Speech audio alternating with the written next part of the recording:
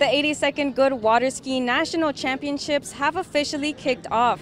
I'm Priscilla Lara, your Arvin neighborhood reporter. I spoke with some of the athletes who told me what they're most looking forward to.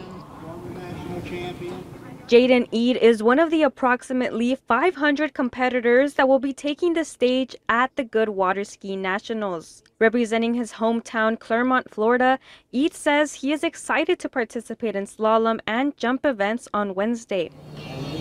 After winning the International Water Ski and Wakeboard Federation World Under-17 Championship, he says the best way to prepare is by keeping a positive mindset. Pretty nerve-wracking. You only get one round here at Nationals, so it's like you just really got to settle yourself in, you can't get into your head, and it's one round, so you just got to relax as much as possible. Another water skier attending the event is Marcus Brown, who's been water skiing for about 40 years. Due to a sports-related injury, Brown says he is no longer able to compete. However, he says he never misses out on an opportunity to spectate events like these. It's about the community, it's about the people, it's about the long-lasting friendships that you make here, and that's what Nationals is all about. Kids, adults coming together and enjoying life on the water. The tournament will run from Tuesday to Friday and can be live streamed using the link posted on our website, turnto23.com.